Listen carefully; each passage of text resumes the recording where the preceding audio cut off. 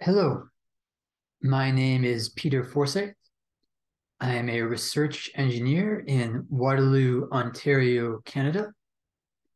This video is a re-recording of a talk that I gave recently at our machine learning and finance reading group. The talk is a discussion of a paper that I read recently at the intersection of machine learning and finance.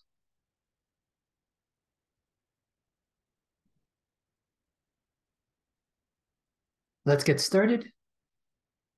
So before we get into the paper itself, I think that it's useful to begin with a motivating machine learning question. That question is, how can we account for an evaluation data set from which data is missing in a non-random way, in some sort of systemic way? Now, this question and the problem it describes is very generic. The details of the appropriate answer will depend highly on the specific circumstances of the application. The paper that I'm about to discuss, it uses an approach called contraction, which is very useful in certain circumstances. Now, contraction was pioneered by a group of economists and computer scientists working together about 4 or 5 years ago. And they published a series of papers on this topic. I've cited 2 examples here. Now, in other circumstances, other approaches to solving this problem of non-random missing data from the evaluation data set can be appropriate. For example, there are approaches based on causal inference and approaches based on reinforcement learning. I'm not going to discuss these approaches in detail in this talk, but I may do so in a future video. So with this motivating question in mind, let's proceed to discuss the paper itself.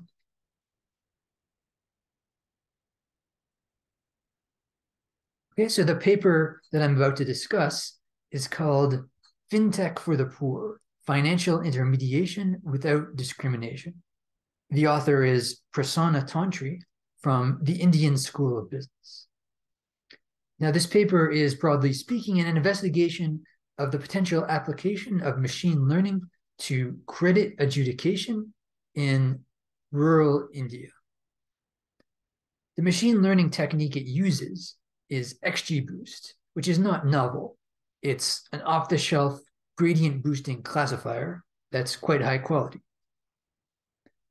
So this machine learning technique is not really the focus of the paper, it's not the interest of the paper, and it's not where I'm going to focus my discussion. Instead, the main interest of this paper is in its unusual setting, in the details of the application, and in the analysis that the author performs on the results. And so it's these 3 aspects that I'm going to focus on in my discussion. Okay, so I said that one of the main interests of this paper is its setting. So let's discuss the setting. So the setting is rural Indian villages that lack bank branches. So in these villages, the standard practice, according to this paper, is that Indian banks will appoint villagers to act as proxies. These proxies are called business correspondents, or BCs. And it's part of the job of the BC to solicit loan applications from the other villagers. Then, periodically, a loan officer will visit the village, collect the loan applications from the BC, interview the applicant villagers, and then using both the collected applications and also information gleaned from these interviews, decide which applications to accept and which applications to reject. In other words, the loan officers adjudicate the loans. Okay, so we've discussed the setting. Now, what data is the author using in this paper? So the data set consists of the loan applications received by a major Indian bank from one region of rural India. For each such application, the dataset includes applicant information, that is, information on who's applying for the loan. And this includes over 60 features with such things as assets, subdivided into livestock, vehicles, and other. Demographic information about the applicant, including age, employment sector, education, dependents, etc. Cash flow information, such as expenses and income, and also the size of the requested loan. Furthermore, for each applicant, the dataset includes whether the bank decided to accept or reject the loan application. In other words, the adjudication decision of the loan officer. And lastly, for applications that were accepted, it includes information about whether the applicant defaulted. That is, whether applicants who received a loan were unable to pay back the loan. So this is the main content of the dataset. And the time range from which the data is drawn ranges from January 2017 to February 2020. The author notes that most of the applicants are farmers or owners of informal businesses.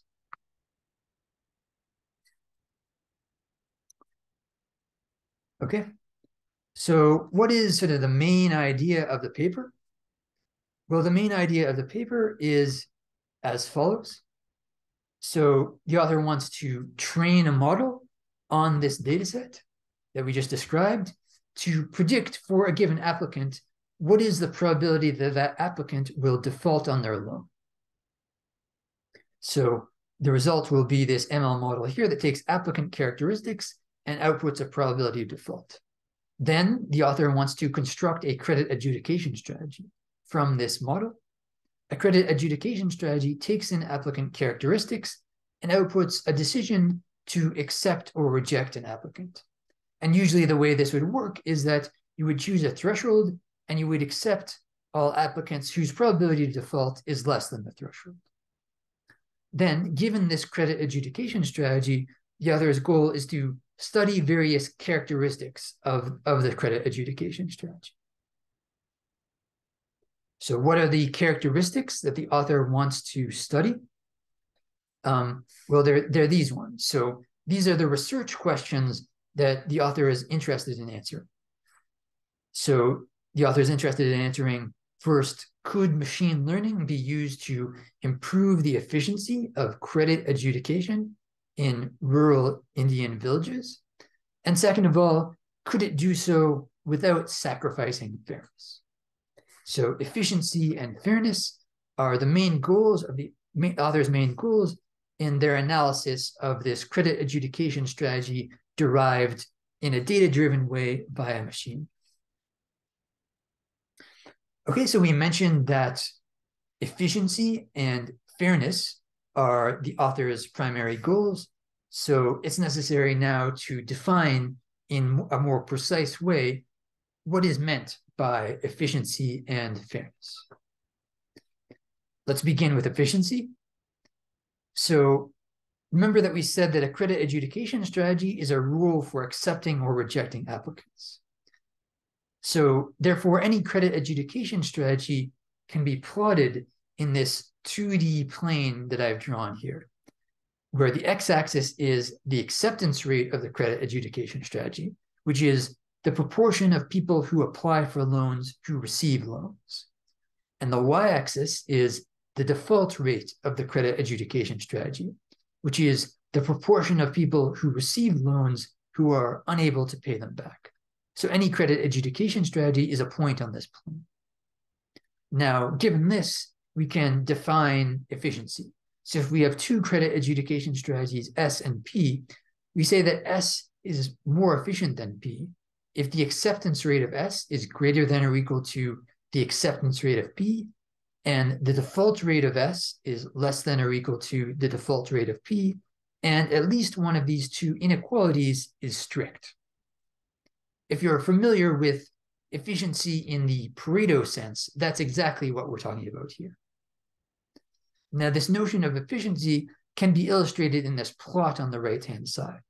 So this green dot corresponds to some credit adjudication strategy of interest. This blue dot corresponds to some credit adjudication strategy of interest.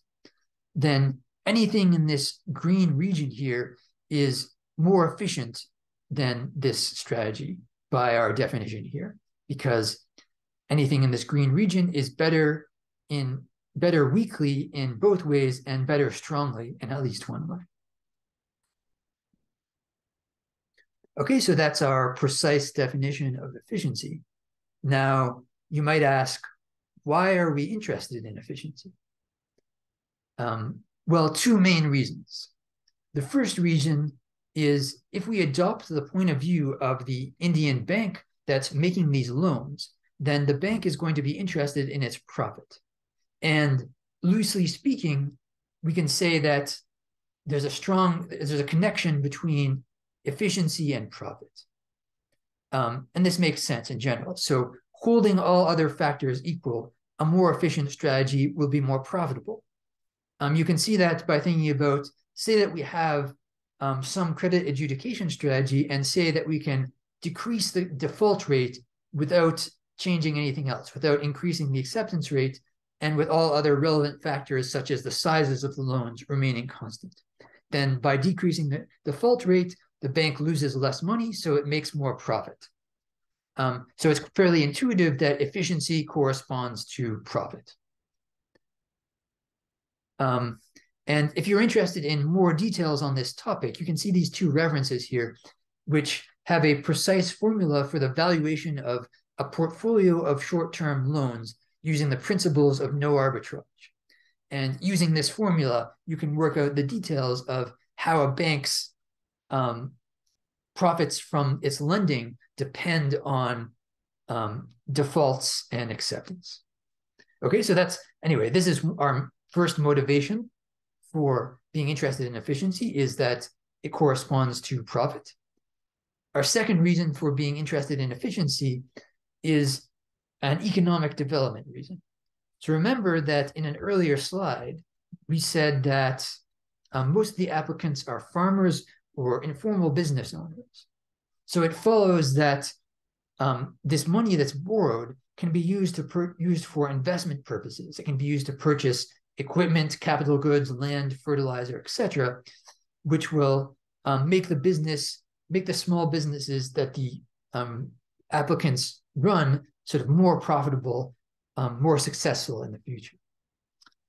An alternative use of this credit would be welfare. That is, if consumption would naturally follow some sort of irregular pattern as a result of fluctuations in income, then a loan can be used to smooth consumption.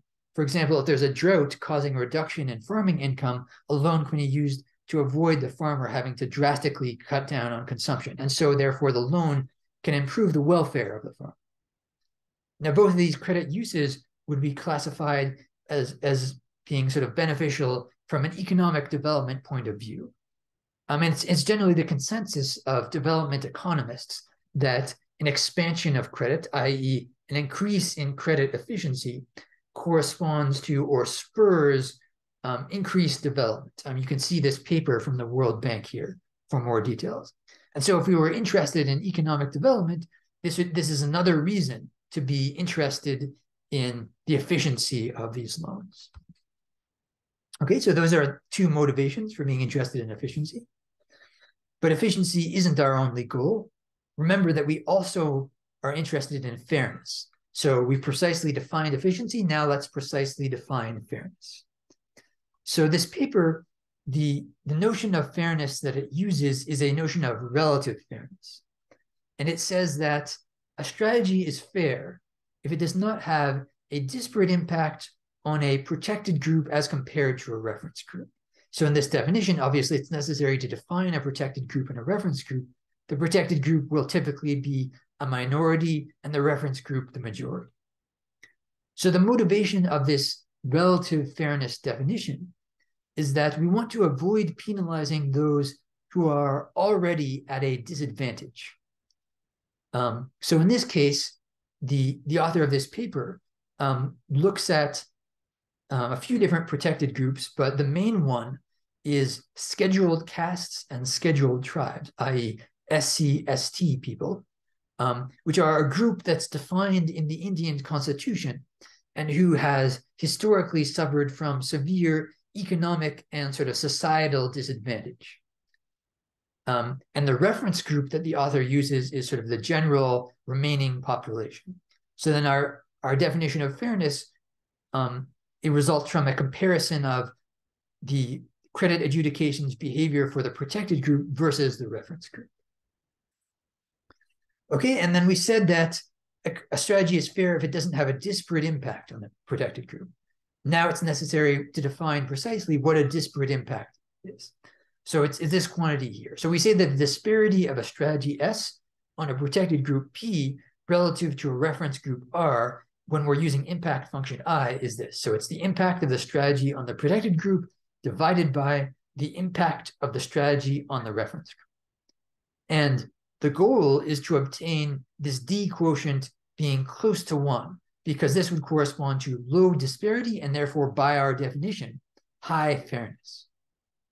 Now, of course, this definition of disparity, it's highly dependent on the choice of impact function. And there are many impact functions that you could choose depending on your specific interest, but there are two broad categories: accuracy impact functions and outcome impact functions. Now, accuracy impact functions are about measuring the quality of the machine learning model's predictions. So for example, we could say in this case that we're interested in the accuracy of our model's prediction of default. And then we would say that, well, our model is unfair if it's worse at predicting who's going to default among ST/SC people versus the general Indian population. In contrast to accuracy, we could be interested in outcome. So an example of this would be, we would say that our credit adjudication strategy is unfair if the proportion of ST/SC people rejected for loans is significantly higher than the proportion of the general population rejected for loans. So you'll note that these are actually two quite different kinds of impact functions, and they may be even in sort of conflict with one another. Okay, and I'll end this slide just by noting that, in fact, the correct definition of fairness in machine learning is quite controversial. There's been a number of papers, for example, this one, noting that if you optimize for a given definition of fairness, which on its surface appears to be sensible, it's possible that paradoxically, you'll get sort of unfair results. So consequently, this is quite a subtle issue, and there's a lot of debate about precisely what the right definition of fairness is. But this is the definition of fairness that's used in this paper we're discussing, and so this is the one I'm going to focus on for the purposes of my discussion.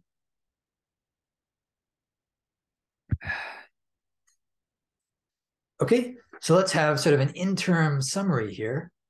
So the interim summary is that, well, what's the goal of this paper? The goal of this paper is to train a machine learning model to predict the probability that a loan applicant will default from that loan applicant's application features. And then we're going to convert this into adjudication strategy that says we should offer loans to the applicants with the lowest predicted probability of default according to a model. Remembering that, of course, as we said before, the model predicts probability of default, the adjudication strategy defines who's accepted and who's rejected. Okay, and then once we have this credit adjudication strategy, the last step is to evaluate it for efficiency and fairness on the test set. Okay, so this is sort of the initial approach, but unfortunately, this initial approach, it has a fatal flaw. And here's the fatal flaw. So I've illustrated in a cartoon here a diagram of sort of the lineage of the data set on which we're doing our evaluation. So in this cartoon, note that there's 8 applicants initially, and only some of them are accepted. So in this cartoon, applicants 1 to 6 are accepted for a loan by the loan officer. Now, these applicants 1 to 6, since they're the ones that are accepted, they're the ones whose default behavior we observe. So we observe in this cartoon that applicant 2 defaults and applicant 5 defaults. And so our data set for evaluation purposes is applicant 1 to applicant 6. It doesn't include applicant 7 and applicant 8 because those applicants are not given loans by the loan officer, and so we don't observe whether they default or not. And so this is a fundamental problem because it means that the data set on which we're doing our evaluation is not sort of a random sample of the applicants. Instead, it's a biased sample where the bias results from the pre-existing rules for acceptance used by the loan officer.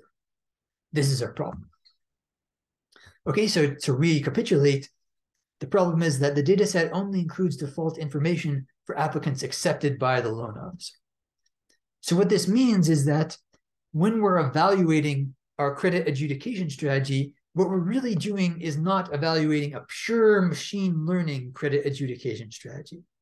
Instead, what we're actually doing is evaluating a credit adjudication strategy that uses a two-stage filter. The first stage is the loan officer, and then only once the loan officer has done the initial filtration, the second stage is the machine learning model. So first filtering with the loan officer and then filtering with the machine learning model. And so this causes a problem which can be illustrated using the same 2D plane of acceptance rate and default rate we used before. So say that this blue dot corresponds to the acceptance rate and default rate achieved by the loan officer. Then, well, this yellow region here, this region includes all the possible machine learning strategies we can possibly evaluate. Because remember, we said we can only evaluate two-stage strategies. So necessarily, since the first stage is the loan officer, all our two-stage strategies must have lower acceptance rate than the loan officer. So they need to lie in this region here. But remember that our goal is to achieve strategies that are more efficient than the loan officer, i.e., we want strategies that lie in the green region here. And now you can see the problem. The problem is that this green region does not intersect this yellow region, i.e., the strategies we can evaluate don't intersect the strategies we want to achieve. So we can't really evaluate a strategy that's more efficient than the loan officer strategy. And this is a fundamental problem. Okay, and this problem, known as the selective labels problem, is not sort of a newly recognized problem. It's been understood to be a problem in the analysis of credit for a very long time. For example, here, I've included a quote from a paper by Chapman written in 1940, 82 years ago. And this quote says, if it were the bank's policy to increase volume through the extension of loan services to new classes of borrowers, a study based on actual current borrowers would give but little indication of the characteristics of the better risks. In other words, Chapman, who was doing sort of a very early study of what characteristics of borrowers made them inclined to default, was also recognizing the limitations of his study by saying that we know nothing about people who haven't been offered any credit. We have no data on them. In other words, we know nothing about these applicants 7 and 8. And there's another story that I heard secondhand, which may be apocryphal, but I found it illustrative. And that story was that a certain British banker was so frustrated by the effect that the selective labels problem had on his data that he decided he would randomly accept or reject applicants for loans for a given period of time to increase the quality of his data. So in conclusion, the conclusion of this slide is that, well, the selective labels problem, it's a big problem, it's significant, and it's been known for a very long time. Okay, so are we stuck? Is this the end of the paper? Fortunately, we're not stuck. So the author uses a rather clever approach based on contraction and a sort of insightful observation. And the approach is as follows. So it's based on the following observation. It's based on the observation from sort of the behavioral economics psychology literature that says that, well, when quotas are imposed on sort of salespeople or administrators, a quota being a dictate that you need to produce a certain amount of output over a given period of time, then the salespeople or administrators don't produce a constant output over the period over which the quota covers. Instead, they significantly increase their output towards the end of the period as the termination of the quota period approaches. And the author, looking at the data set in question, the data set being used here, notes that this in fact holds for this data set. So the loan officers have a quota of loans that they need to make over a month. And the author notes that the acceptance rate in the second half of the month, which the author calls the lenient period, is significantly higher than the acceptance rate in the first half of the month, which the author calls the strict period. So here we've got 0.44 versus 0.82. So very significant increase in acceptance rate of loan applications as we approach the end of the month. Okay, and this discrepancy in the acceptance rate between the two halves of the month enables the author to apply this contraction approach. And here's the idea.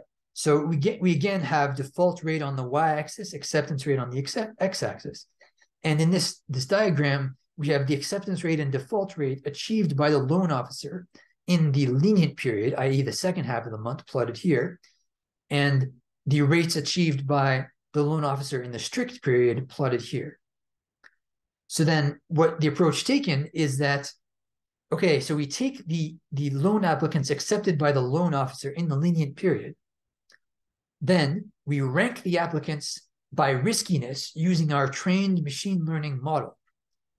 Finally, we, in a stepwise manner, reject applicants one by one, where we're always rejecting the riskiest remaining applicant according to the machine learning model. And in so doing, we're going to gradually reduce the acceptance rate. And we keep going until the acceptance rate of this filtered lenient period portfolio matches the acceptance rate achieved by the loan officer in the strict period.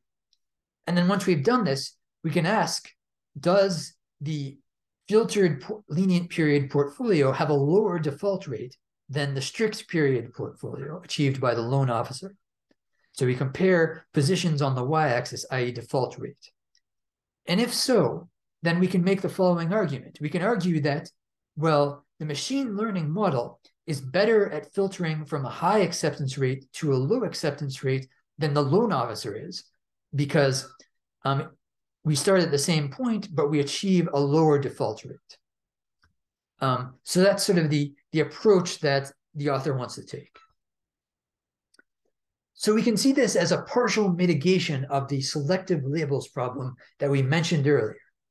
This isn't a complete mitigation, but it allows us to say something, whereas before we could say nothing.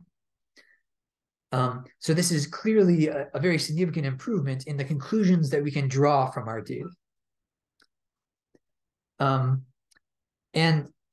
a key requirement of this approach is that the population of applicants in the lenient period is comparable to the population of applicants in the strict period, because of course this approach is about comparing the filtered lenient period portfolio with the strict period portfolio. And the author performs some statistical tests that support this conclusion that these populations don't differ significantly. And we can understand how this contraction approach works by plotting some more in this sort of default rate acceptance rate plane. So remember that before, the issue was that there was no intersection between the efficient green region and the feasible yellow region. But now we can understand that by using contraction, we've resolved this problem. Now, the efficient green region is defined by the strict period, whereas the feasible yellow region is defined by the lenient period. And so these two regions intersect. So now it's possible to achieve an efficient strategy that we can evaluate. So that's how we can sort of graphically understand this contraction procedure that the author makes use of. Okay, so now let's have another interim summary to say, okay, what is our revised approach? So the revised approach is as follows. We train our XGBoost model to predict default on the accepted applicants in the training data set. Then we move to the test data set, and we evaluate the efficiency of the resulting credit adjudication strategy using contraction. Then we evaluate the fairness of this credit adjudication strategy. Okay, so that's the approach. Now let's discuss the results. So here, as before in my cartoons, we have the acceptance rate on the x-axis and the default rate on the y-axis. And these are the actual results that the author achieves. And so in this diagram, the point x1 corresponds to the lenient period, the acceptance rate and default rate of the lenient period. The point x2 corresponds to the strict period. This line here corresponds to what happens if you start with the lenient period portfolio, use the machine learning algorithm to rank applicants by riskiness, and progressively reject the riskiest applicants. Then you move along this line. And we can see from point x3 that at the same acceptance rate as the strict period loan officer, the machine learning algorithm achieves a lower default rate. And furthermore, by this point x4, we can see that at the same default rate as the strict period loan officer, the machine learning algorithm achieves a higher acceptance rate. So this argues that machine learning can, in fact, be used to improve the efficiency of loan adjudication. Now, we mentioned that one of the main goals of the bank is profit. So given that, it's useful to think about what are the implications for this approach on profit. So we can plot in this diagram on the x-axis the loan amount, and on the y-axis profit. And note that this computing profit here, well, it requires a few things. It requires the sizes of the loans, which are mentioned in the data set, and so the author uses those, but it also requires loss given default. That is the amount of money that is lost, or sort of equivalently the amount of money that was recovered when a borrower defaults. And that information is not present in the data set, so the author is forced to make some sort of reasonable assumptions to draw this plot. Okay, so in this plot, as before, x1 is the lenient period loan officer, x2 is the strict period loan officer, and the line corresponds to machine learning-based filtration. And from point x3, we can see that when the loan amount measured in money is the same for the strict period loan officer and the machine learning filtered model, the machine learning filtered model achieves a higher profit. Okay, but efficiency is not the only thing we're interested in. We're also interested in fairness. And we mentioned that we want to evaluate fairness by this sort of relative fairness disparity-based measure. So here, this slide, I've summarized the results. There's actually a few more sort of fairness analyses that I'm not going to talk about, but you can read the paper to see them. Okay, so to evaluate fairness, we need to pick an adjudication strategy because every point on this line corresponds to a different adjudication strategy. So the author picks the adjudication strategy with an acceptance rate of 40% and then evaluates its fairness. And the author uses this Aquitas fairness toolbox to study the fairness of the adjudication strategy. The results are in this table here. Actually, the author explores a few more impact functions, but I've included these three here because I think they give you the main idea. So in the first column, I list the impact function, then the value of the impact on the reference population, on the protected population, and the corresponding disparity. So the first impact function is false discovery rate. And this is the proportion of people predicted to default who do not actually default. So we see that this results in a disparity of 1.26. The next impact function is the false positive rate, which is the proportion who do not default, but who are falsely predicted to default. And this is 1.18. And the last is the predicted positive rate, which is just the proportion rejected for loans. And here we get a disparity of 1.03. So these first two impact functions, these are accuracy impact functions. And we can conclude that there's some sort of slight but non-negligible disparity when we look at these accuracy impact functions. In other words, we can conclude that the model is slightly worse at predicting default behavior for ST-SC people as compared to the reference population. The last impact function here, this is an outcome impact function, and the disparity is very small here. So we can conclude that the disparity in terms of proportion of people actually rejected for loans is pretty negligible. So I guess the overall conclusion here is that there is some accuracy disparity, but negligible outcome disparity. Furthermore, this model, according to the Aquitas toolbox, is certified fair, which is just a statement that these disparities here, they don't breach whatever thresholds have been set for the Aquitas toolbox. So they fall within acceptable ranges for qualification as fair. Okay, so those are the fairness results. The author also performs a number of robustness tests.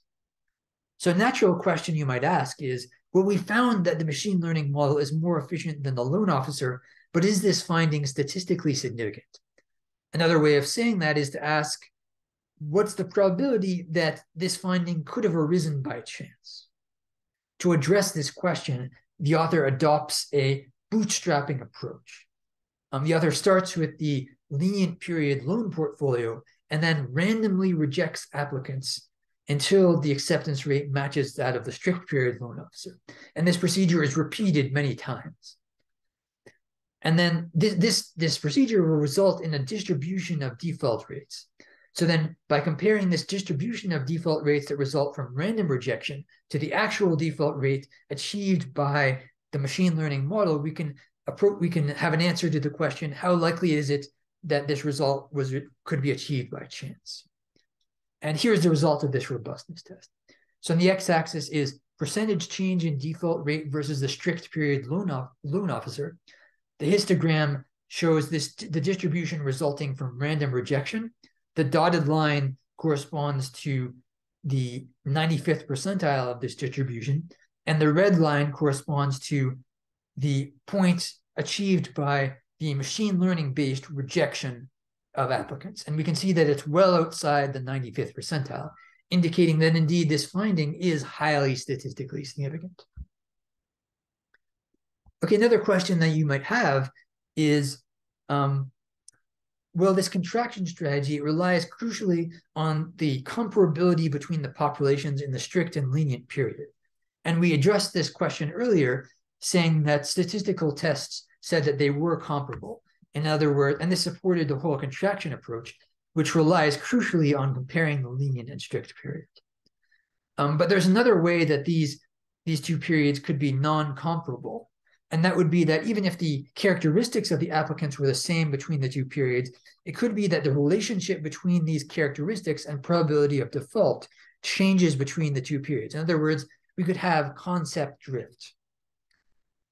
So to test for concept drift, because if concept drift was present, this would undermine the contraction argument. So the author tests for concept drift by training a model on the strict period, evaluating it on the lenient period, and vice versa.